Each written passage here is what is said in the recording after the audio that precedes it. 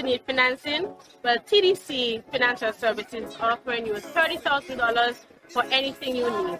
Whether it's to refurbish your home, pay your bills, you can get up to $30,000 for these needs. And so today we took to the road to ask you, our customers, what you would do with $30,000. I will finish school and give the rest to my family.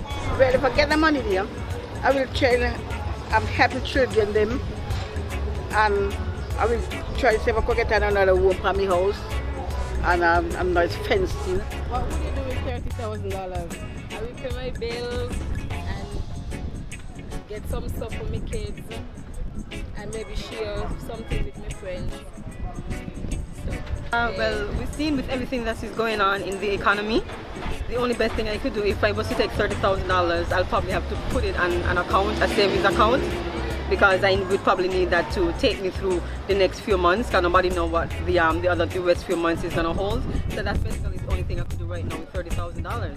I would like to start with invest and start my house or do something, but for now I could only put it there just for safety. $30,000 at my age, the best thing to do would be to reinvest. Reinvest it into stocks, into shares, into real estate.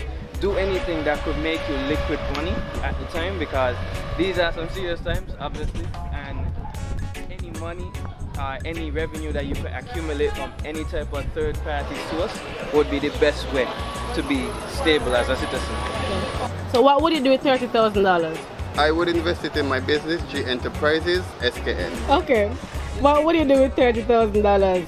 Firstly, I'll give a tenth of the $30,000 to the church. I'll give some to my pastor, and I'll take the rest and make a down payment for a vehicle from TDC.